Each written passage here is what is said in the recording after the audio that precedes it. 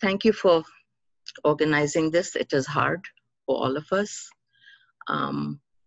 It's only been a week, and a week is not enough time for the shock and sadness to wear off. But perhaps enough time to collect our thoughts a bit and come together to share who Rahul was and what he meant to us.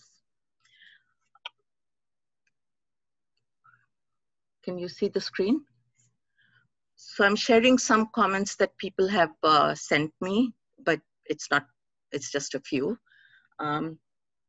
But you'll see that in all of the comments, certain themes get repeated. And so I won't read out what's on the screen, but I'll read what I wanted to say independently. But they are very much consonant with what you see on the screen. Rahul was a man of many parts. As a linguist, he defied easy categorization.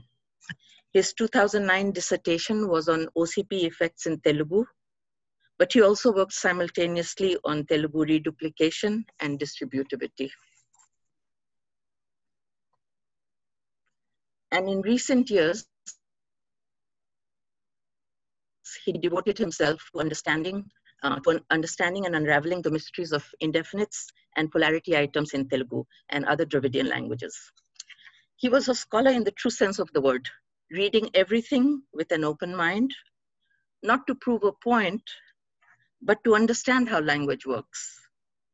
His recent papers are a treasure trove of hidden gems. Cross-linguistic work in semantics is relatively recent, because semantics as a part of linguistic theory is relatively recent. His passing is a loss to the field, of course, but particularly so to the field of South Asian semantics. There are so few of us, and now we are one less.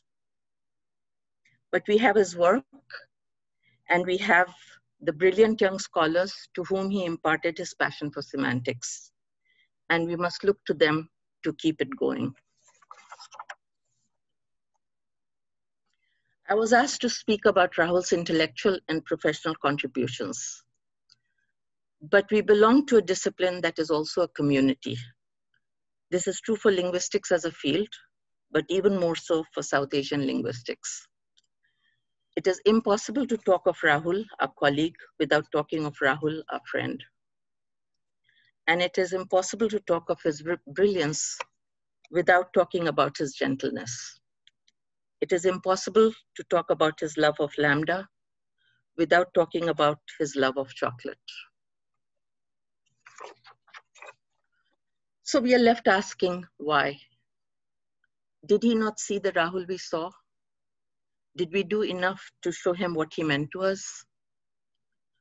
Could we have somehow prevented this tragedy?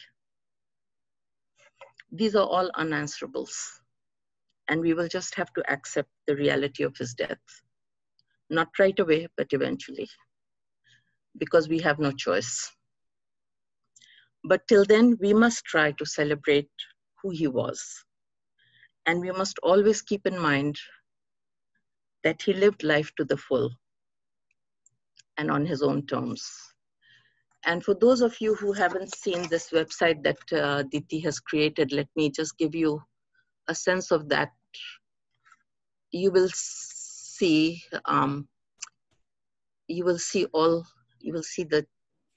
I mean, I don't think any of us, we all knew he was, brimming with ideas, as Anna said, but so many papers, my God, so many handouts. And all of this is only part of who he was. If you go to I think my time is running short, it's a pity, but you should go there. You will see Rahul laughing and smiling and enjoying life. And I think that's what we need to remember. Thank you.